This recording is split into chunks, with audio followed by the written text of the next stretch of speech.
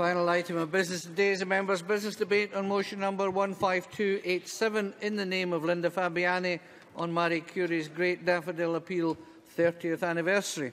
This debate will be concluded without any questions being put. I would invite those members who wish to speak in the debate to please press the request to speak buttons now or as soon as possible. And Ms Fabiani, if you are ready, I would call on you to open the debate. You have 7 minutes, please, or thereby. Thank you very much, Presiding Officer. I'm really honoured to again host Marie Curie staff and volunteers in our Parliament and to head up the members' debate. It's a particularly special year for Marie Curie, as this year marks the 30th anniversary of the Great Daffodil Appeal. It might seem strange to refer to the annual Marie Curie Daffodil Appeal as a happy event when one considers the work generally of the charity, but it is. It gives a sense of all working together to help our neighbours, friends and family. And the Yellow Spring Flower, to me, is a mark of an organisation which, from the volunteer, fundraisers and helpers, through the professional and admin staff to the medical and nursing staff, an organisation that's determined to provide the best possible care and attention to those living with terminal illness and those who love them. As they state, every day matters when you're living with a terminal illness, and we want to help people make the most of the time that they have. Marie Curie fulfills this in different ways. Person-centred is the technical jargon, but all that it means is the best way possible, and with the wishes of the individual always at the forefront. The hospice service has hospices in Glasgow and Edinburgh, and they're friendly and welcoming places, whether residential or daycare, and annually care is provided to more than 1,000 inpatients, as well as many thousand home visits and additional day services. The helper service is currently in 4 local authority areas, and that provides emotional and practical support to people living with terminal illnesses and their families and carers. This is through volunteer helpers, and I'm delighted at Marie Curie's plans to roll this out across the rest of Scotland. I think everyone knows about the Marie Curie nursing service, expert nurses working 24/7 in people's homes right across the country.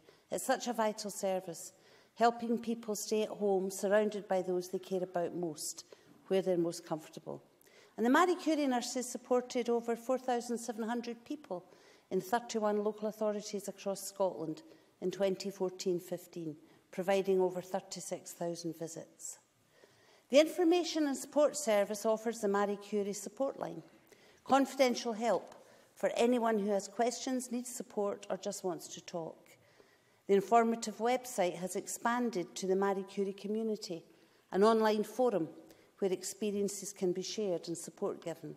Again, that inclusive working together in care. Of course, another aspect of the work of Marie Curie is participating in policy formation, always constructive, and speaking from the broad base of experience. The starting point is that everyone should have the right to palliative care when they need it. And the campaign run by Marie Curie, and indeed other voluntary organisations, has raised awareness of this issue with successive governments and parliaments, resulting in, I believe, a much greater understanding of the issues and a greater willingness to talk about them. It's excellent that Marie Curie get involved in this work, and it's shown in so many ways in our Parliament. For example, the recent Health and Sport Committee report, We Need to Talk About Palliative Care, recognised the work that the voluntary sector has brought forward in this regard, as does the Scottish Government's vision in the Strategic Framework for Action on Palliative and End-of-Life Care. Because people are living longer with more complex and multiple conditions. More people are dying in hospitals, putting more pressure on acute services. And that investment in palliative care in communities provides that care that people want. And it does have the potential to prevent unnecessary admissions and delayed discharges, and, of course, to reduce acute care costs.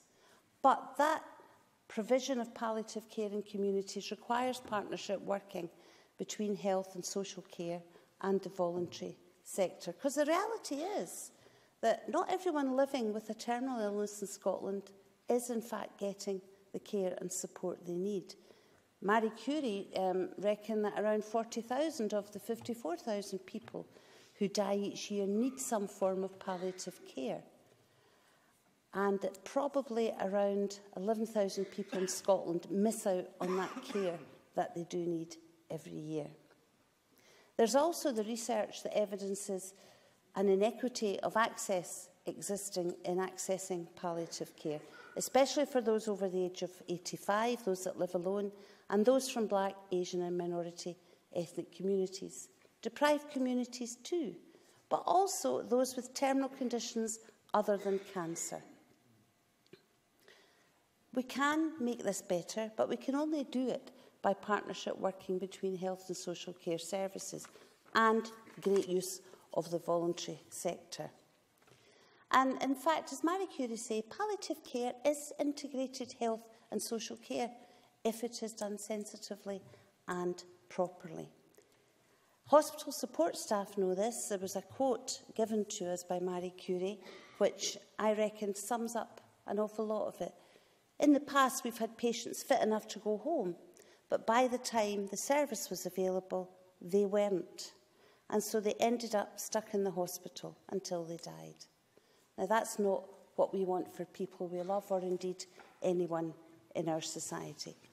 But I do believe that there's much to do, but that the will is there to do it, and that if we all work together, we can make it better. I know that my colleagues have much more to say, Presiding Officer, and I'll close by referring again to the Great Daffodil Appeal, the 30th anniversary. In that 30 years, there's been over £80 million raised across the UK, over 80 local Marie Curie fundraising groups, including a very active one in East Kilbride, which I represent.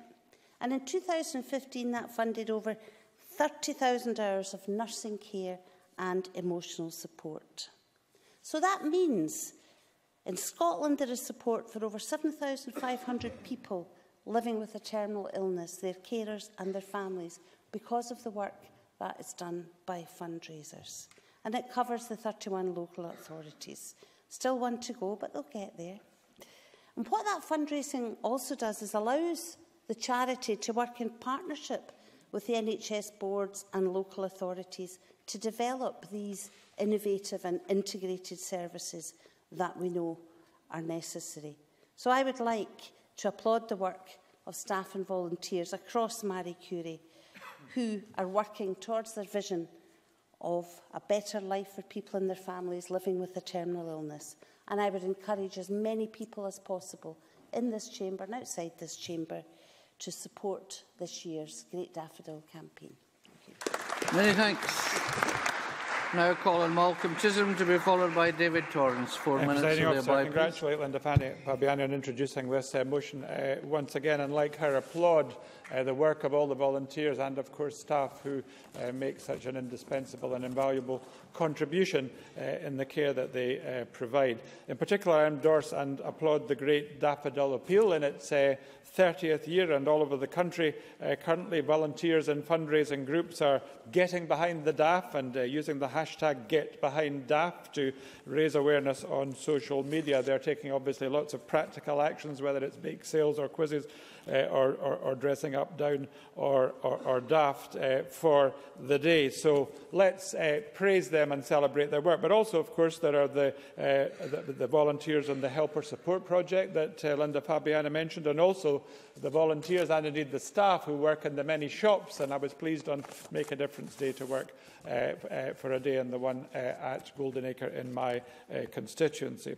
But of course, we also celebrate and acknowledge the work of the dedicated and motivated and amazingly caring staff of Marie Curie. There are two great hospices, one of them in Edinburgh and one in Glasgow, and I know the one in Edinburgh had 480 admissions last year. But of course, increasingly, Marie Curie is working in the community. We're told there were 4,700 patients across Scotland supported in the community last year. In Lothian, there were 4,000 1,152 community nursing visits, 2,237 clinical nurse specialist visits. And the motion also refers to the collaborative work between health boards, local authorities and the third sector, and that, of course, is increasingly important as work is done in the community. And I hope that the new integration joint boards, who now have responsibility for this, will recognise the vital role of the third sector in this work and indeed many other areas of work in the community. The hallmarks of Marie Curie care are it's holistic, it's patient-centred, and most importantly, the services respond to the choices of patients. And again, I was pleased to see in relation to Lothian that 95% of patients last year were able to die in their place of choice. And finally on this, there's the whole issue of the quality of care being central, and I think the fact that many staff are able to participate in the research facilitator scheme is a way of enhancing the quality and ensuring that staff understand even better the needs of patients and the nature of quality care. Now, there are other facets of the work. Linda Fabiani referred to the information and support service, but also we should acknowledge the contribution of Marie Curie to policy. They've had important reports changing the conversation and triggers for palliative care, and they in particular have highlighted discrepancies in provision. Many different groups, they said, did not access the palliative care that they needed, and I think in particular we found out when we were doing our Health Committee inquiry onto palliative care that people with a terminal illness other than cancer often lost out. So I think it was important that that research fed in to the strategic framework for action that Linda Fabiani referred to, the government policy document, as well as the Health Committee report. They have also campaigned on benefits.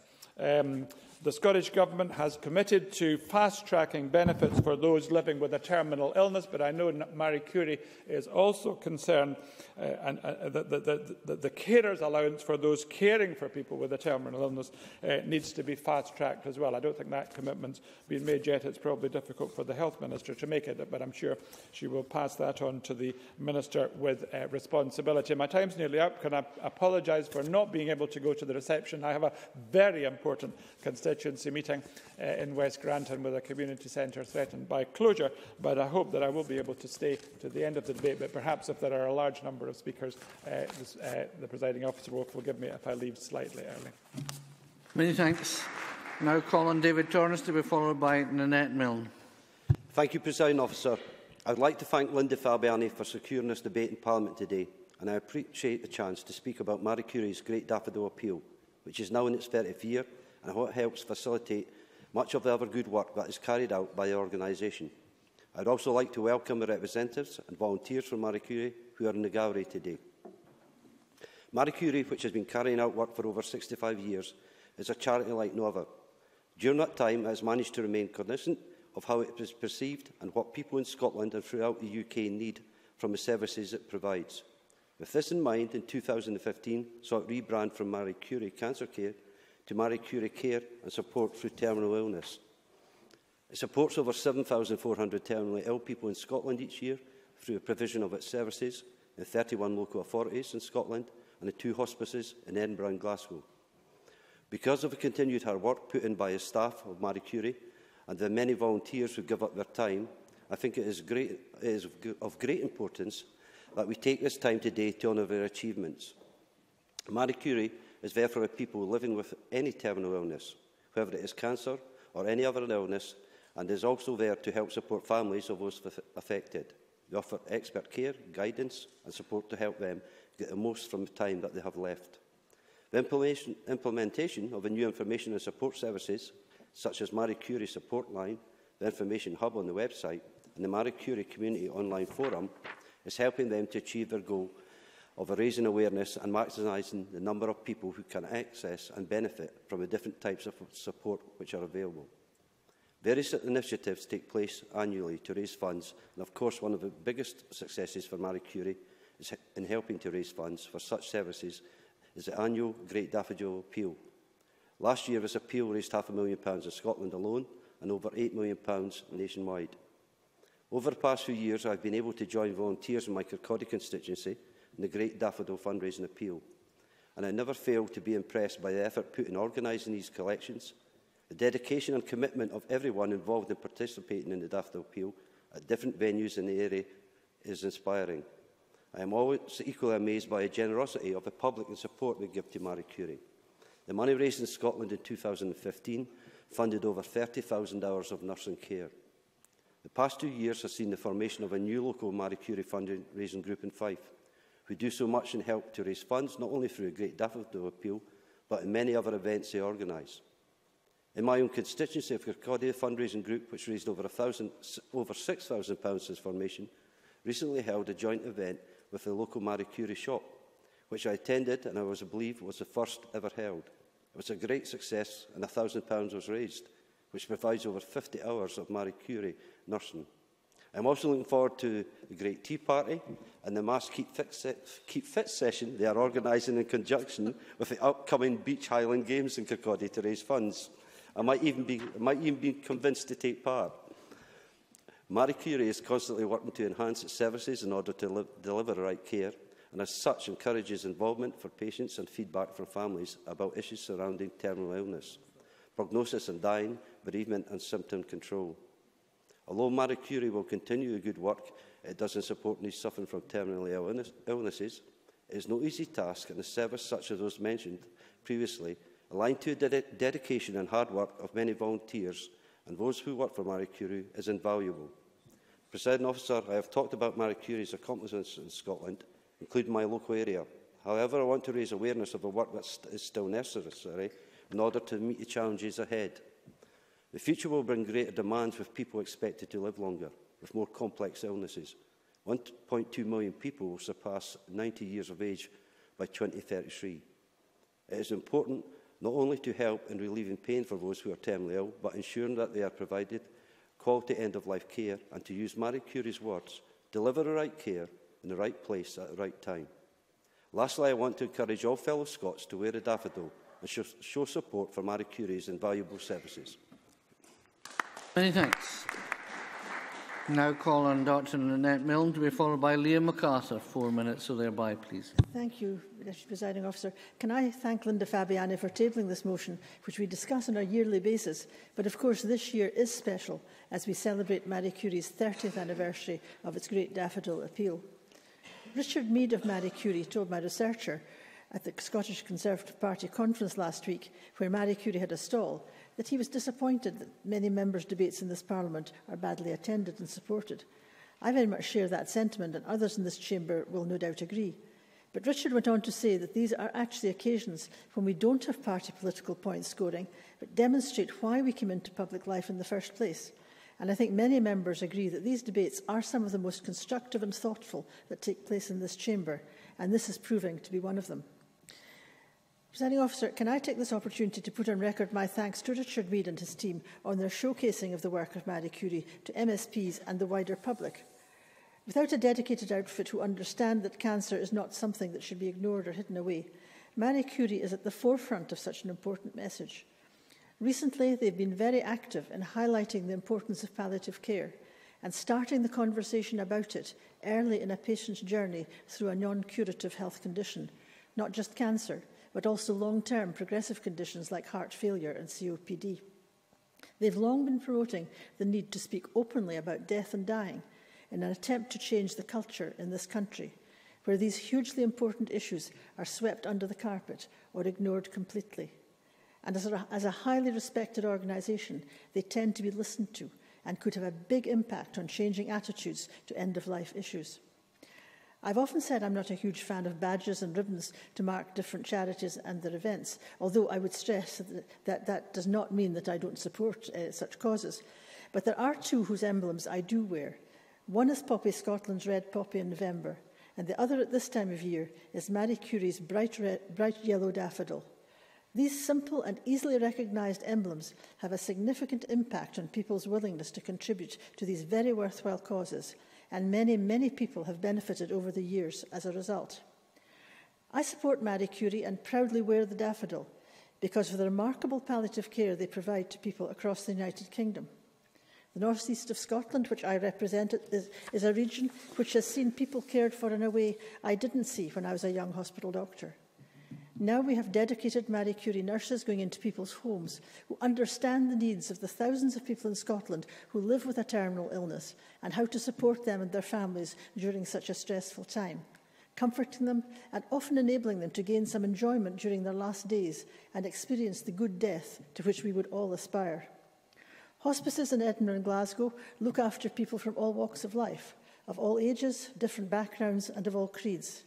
Many of us will have seen at first hand the dedication in these hospices to loved ones by staff who not only provide the necessary medical care, but also an understanding of the emotional support that relatives and friends need at end-of-life situations.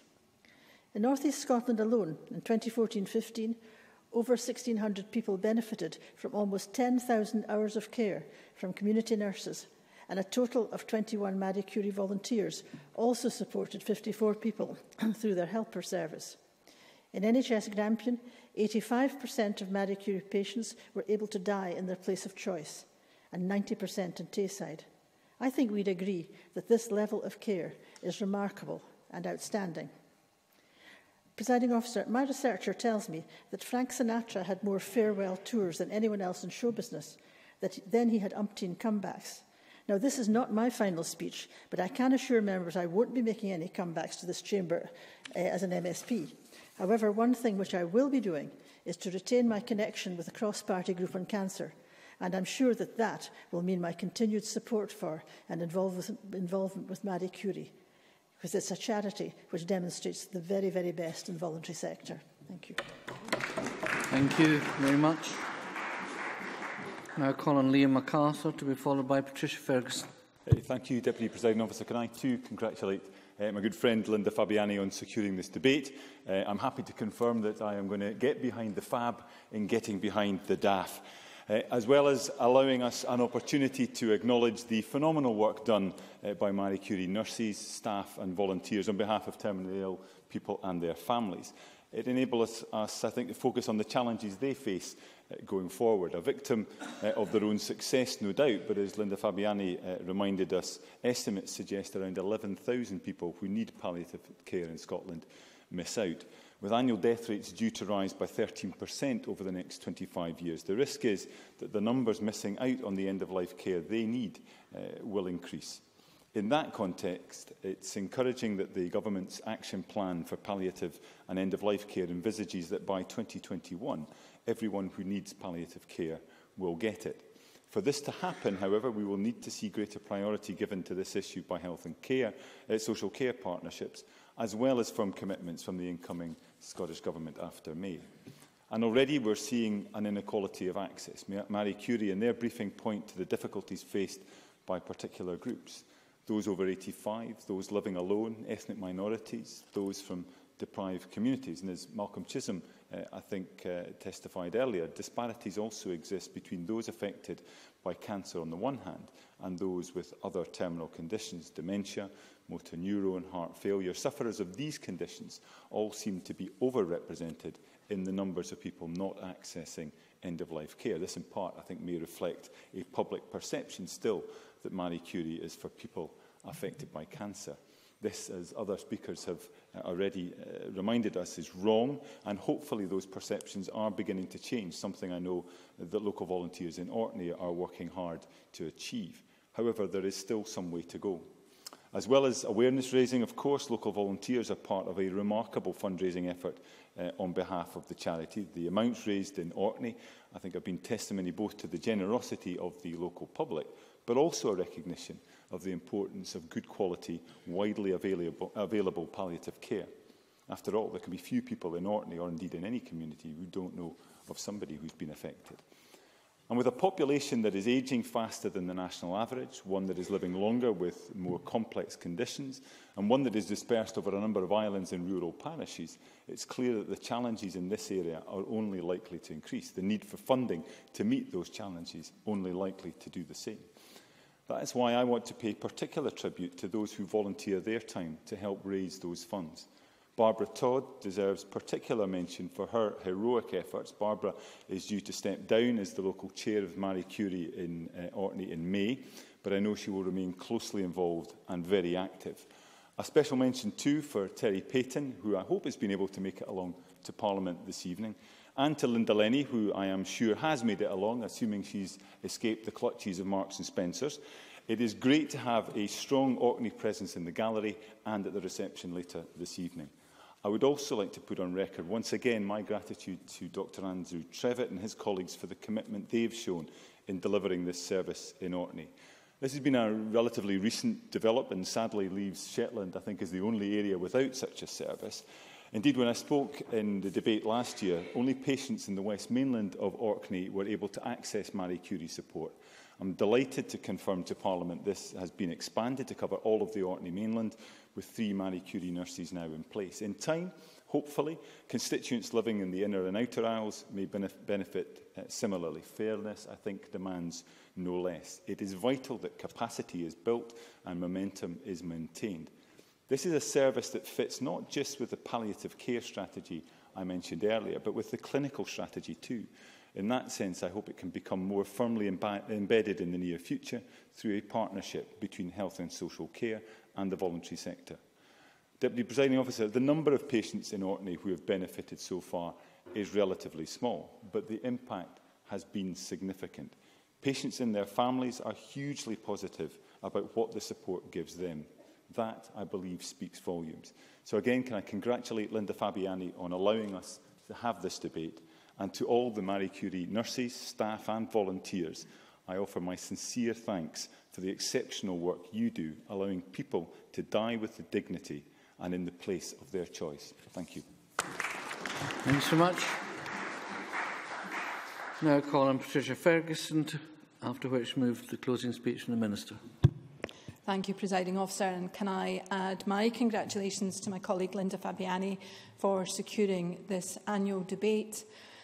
I always feel very honoured and quite humbled because the Marie Curie Glasgow Hospice is based in my constituency, and I have had the opportunity to visit it on a great many occasions, and it is one of those places that you always leave feeling much better than you did when you entered its doors, because there is such a feeling of calm, of joy, of peace and of enthusiasm for the work that is done there. And I would pay my own tribute to all of the staff of Marie Curie who helped to make that atmosphere and that ethos so obvious to everyone who enters within it. As we know, we're celebrating the Great Daffodil Appeal in its 30th year, and it is worth just thinking back about the amount of effort and the amount of enthusiasm and initiative that went into establishing that wonderful idea in the first place. And we know too that one of the great things about Marie Curie is that it has allowed so many people to be able to leave this world in the manner of their choosing. But I wanted to speak a little bit about those who remain behind. In 1992, a young man called Alan Young was bereaved. His mother unfortunately died. Alan was still at school at the time when his mum, Margot, passed away. Margot had been a patient at the Marie Curie Hospice in Glasgow prior to her death. And as an adult, Alan Young established a foundation in his mother's memory, the Margot Young Foundation. And it creates events and organises events too to raise money to go towards the work of the Marie Curie hospices.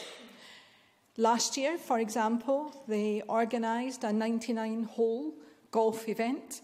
I still find it quite difficult to get my head around how this worked, but I understand that the golfers set out at 3:30 a.m. in order to play 99 holes over 5.5 courses, so I'm told, and completed by 9 p.m, raising in the process a great deal of money for the Marie Curie Hospice.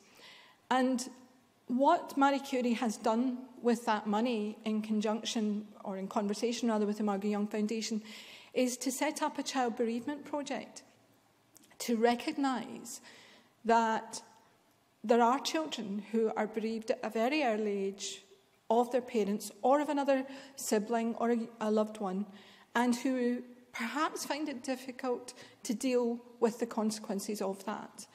And I think that's a very fitting memorial, if you like, to Margot Young, and all praise to Alan and everyone who works with him to raise the money that makes all of that possible. But of course, it is the fundraising efforts of volunteers in the main that makes all of the work of Marie Curie possible. And again, I'm fortunate to have two shops in my constituency, one in Springburn and one in Maryhill, both of which are extremely popular locally and which raise a great deal of money for the charity. And again, the work of volunteers is second to none, in my view, in connection with Marie Curie, and long may that continue. But I did just want to say a little bit about the disparity that we've heard about this evening about the palliative care. And I think in last year's debate, I perhaps majored on that particular issue. And I think it's incumbent upon every one of us with an interest in Marie Curie and the work that it does to help by raising our voices and by using all the opportunities that we have to explain to the wider communities that we work in and operate in that Marie Curie hospices and palliative care are not just for cancer sufferers, that they are for anyone with a life-limiting condition. And if we can do one thing ourselves, it may be that we use our websites, our opportunities of speaking to groups of individuals and communities around our constituencies to make that point clear. I think if we were able to do that, we'd be helping not just Marie Curie, but everyone who could benefit from those services. Thanks so much. Now, invite the Minister, Maureen Watt, to close the debate on behalf of the Government. 7 minutes, so thereby, please, Minister. Thank you very much, Presiding Officer. And can I also thank Linda Fabiani for again leading a debate on Marie Curie's Great Daffodil Appeal. As has been said, this year marks the 30th anniversary of the Great Daffodil Appeal. Marie Curie staff and volunteers must be really proud of an appeal that started 30 years ago and is still going strong. And I'd like to acknowledge and give a special thanks to all the people across Scotland for the donations over the years to the Great Daffodil Appeal in helping to make this such a success. I'd also like to commend the hard work of the many dedicated volunteers across Scotland, some who have made it to Parliament this evening, who support this appeal, and for the many other fundraising events each year which are organised. Every week, around 80 groups around Scotland raise funds for this appeal. The success of their staff and volunteers in getting us to don ridiculous hats, tabards and the likes is legendary, but all very worthwhile. And if somebody can get David Torrance to take part in a Keep Fit session, I hope somebody has a camera to hand. Presiding Officer, the need for a clear vision on the future of palliative and end-of-life care in Scotland is widely shared by the Scottish Government, NHS boards and all of those committed to the delivery of high-quality end-of-life and palliative care. That's why the Scottish Government published the Strategic Framework for Action on Palliative and End-of-Life Care last December. The framework sets out a simple vision for the next 5 years that by 2021, everyone in Scotland who needs palliative care will have access to it. And the Strategic Framework for Action aims to ensure that access to palliative care is available to all who can benefit from it, regardless of age, gender, diagnosis, social group or location. And I think it was important that a number of members highlighted that. Within the Strategic Framework for Action are the Government's 10 commitments which support improvement in the delivery of palliative and end-of-life care. These address issues from our reluctance to talk about death, through the commissioning of integrated services, to the capture and use of data that will tell us where we've got to and what we still need to do. There are several challenges which need to be addressed if we are to make headway towards ensuring access to palliative and end-of-life care is available to all who can benefit from it. To understand the care needs of the people of Scotland, we must continue to listen to what they have to say. We know they have told us that they want to plan care which support them in identifying their preferences at every stage in their care, including when time becomes shorter, whether that be in hospital, in a hospice, or at home. That's why collaborative care planning, including anticipatory care planning, is now central to health and care in Scotland. And Linda Fabiani herself mentioned policy collaboration, and Marie Curie is involved in this. It's absolutely vitally important that we learn from those carrying out this vital work, which includes Marie Curie and other third sector organisations. Scotland needs a trained workforce to deliver palliative and end-of-life care so that informal carers, family members and volunteers can have the support, education and guidance they need.